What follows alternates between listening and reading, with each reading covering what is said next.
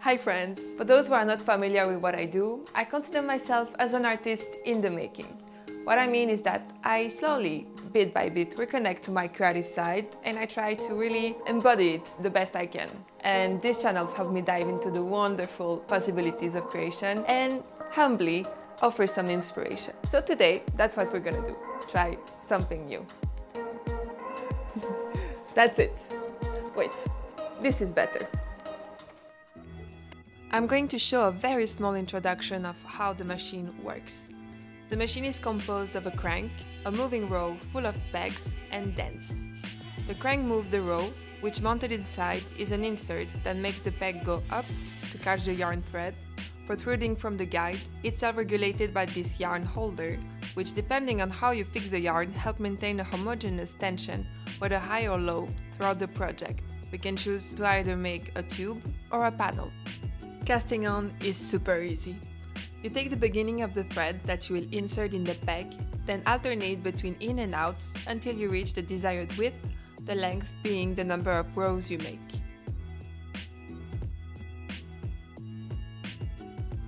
You insert the thread in the guide and the holder, go a bit further for the loop to be nicely done, then start going backwards while letting all the pegs capture the thread. When the end is reached, you should maintain the tension by gently pulling the start bit and repeat the process done earlier. And that's it!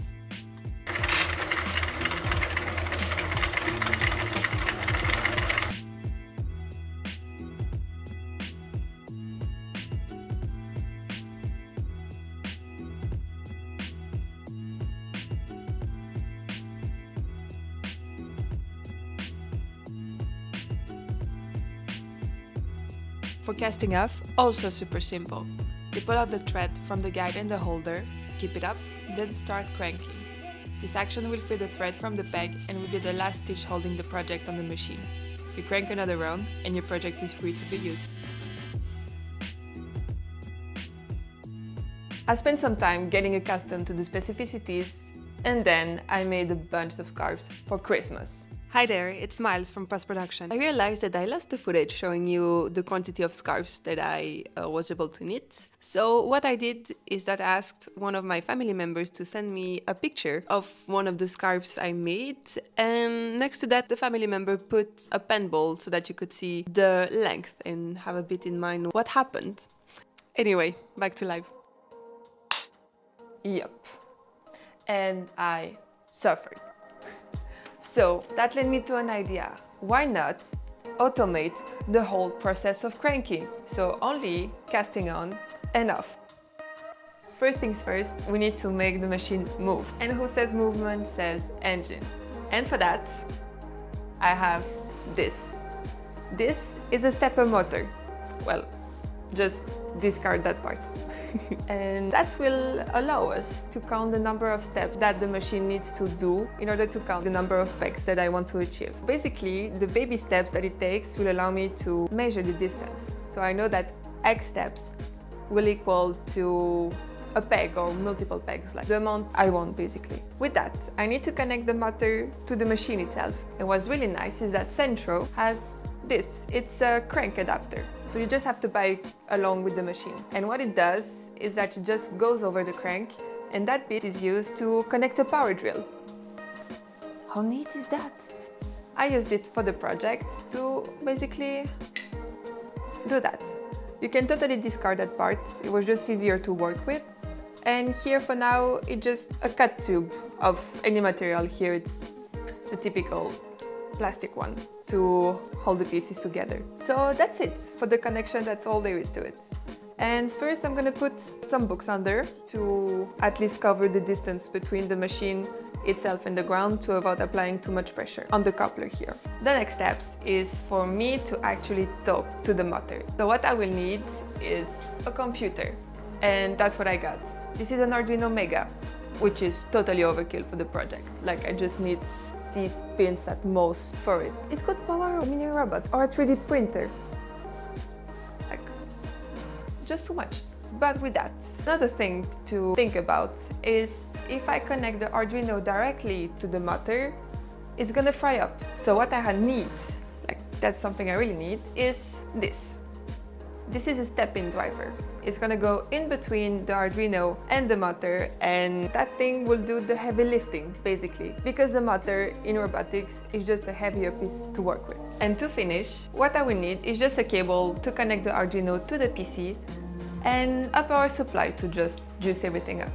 Now, I can pretend all I want that I'm an IT nerd because I know what part does what and this one and so on, but if I don't know a thing about programming, I'm not gonna go far at all.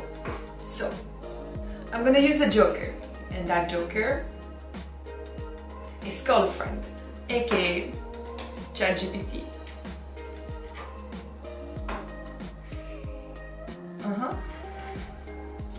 Okay.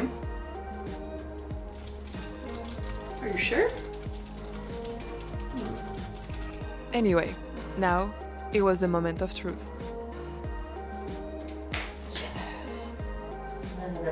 Now that we have everything we need, it's time to mount everything together.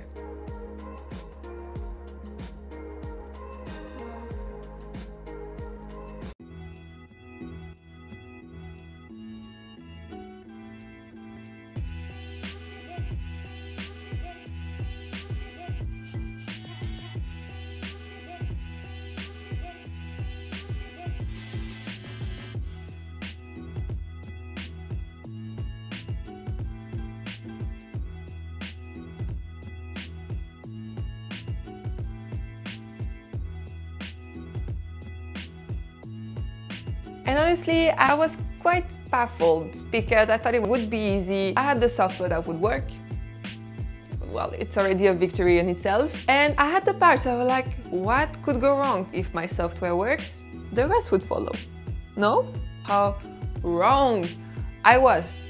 I was wrong. Engineering itself is, I wouldn't say complicated, but you have to understand things. And what's really hard to deal, complex to deal with, is that you can't have feedback. You can't, like, you have to understand that doesn't work. Why? That too, why? What's happening? Did one of my threads just burn? Do I have enough power to provide to all this machinery? Well, machinery. You get what I mean. So that was pretty interesting itself. So to run a bit through the process of what happened, we had to mount the NEMA 17 motor on the crank. But the problem is that I'm starting with putting some post-it notes. Well, good idea, but the motor itself has strength. That means that it's great, but the NEMA needed to be enclosed in something, because just over time it would move from the tower and just jump off the mechanism. So no bueno. I ended up finding a jug of water, I deflated it a bit, and I used some hot glue, which became my best friend for all creative projects, because it's so easy. You just heat it up, and when you don't need it anymore, you can just scrap it off. No mess. It's great. So with that, the driver burnt at some point because I kind of did a shortage. The program I've made wouldn't go well. I had some troubles with the pins. It just wouldn't implement the things I wanted. I also had problems with the library I chose. Anyway, if you're interested, I could dive deeper into that and I'll make another video, so tell me in the comments. Then after that, I had to change also the motor, because the one I had previously wasn't strong enough to support all the way the cranking from beginning to finish of the project.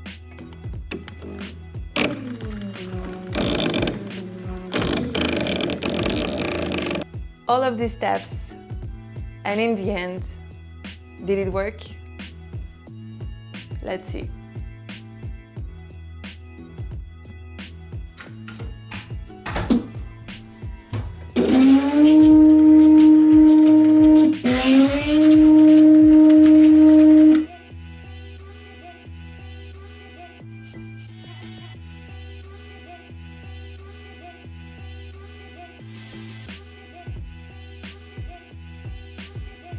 You can't imagine how happy, excited I was. I would just see it going around like back and forth. I was like, yes, yes, I did it. Well, with some help, of course, I did it. But it was great, great feeling knowing that I could just pick up a project and just have no boundaries. I could just do it. That was really nice. And now I can crank without being there on the machine. That's all I wanted. So 2 lessons I can really take out from this whole thing is to never give up and ask help when you need it. It's okay to ask for help. That's it. Thank you very much for staying until the very end. I really hope that you'll pick up on knitting or even crocheting and that I just started a spark to try something new. See you next time. Stay inspired.